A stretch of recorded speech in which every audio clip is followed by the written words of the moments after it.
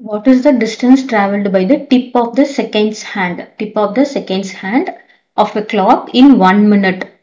If the length of the hand is 56 millimeter.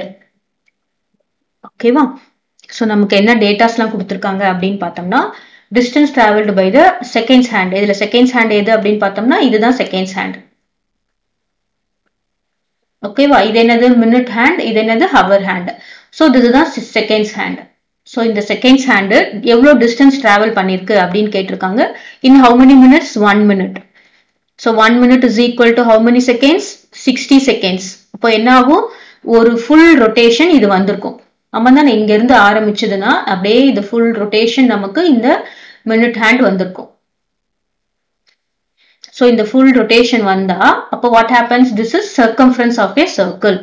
அப்போ நம்ம என்ன calculate பண்ணணும் அப்படின்னு பார்த்தோம்னா circumference calculate பண்ணணும். இதுதான் என்னது distance traveled. இங்க ஆரம்பிச்சு அப்படியே இது ஃபுல்லா இப்படி வரும்ல அதுதான். So circumference தான் நம்ம என்ன பண்ணணும் calculate பண்ணணும்.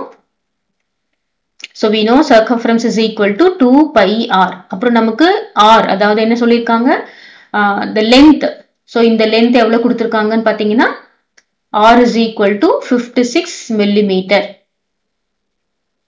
So இந்த length நமக்கு என்ன கொடுத்திருக்காங்க அப்படின்னு பார்த்தோம்னா 56 millimeter.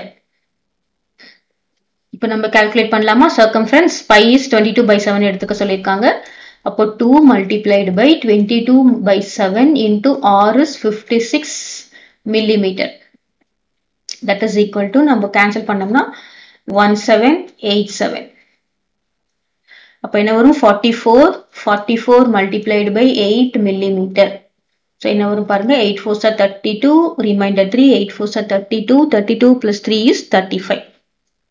352 millimeter எவ்வளவு distance travel பண்ணிருக்கு இங்க இருந்து இந்த distance travel பண்ணது வந்து 352 millimeter or we can write it as 35.2 centimeter.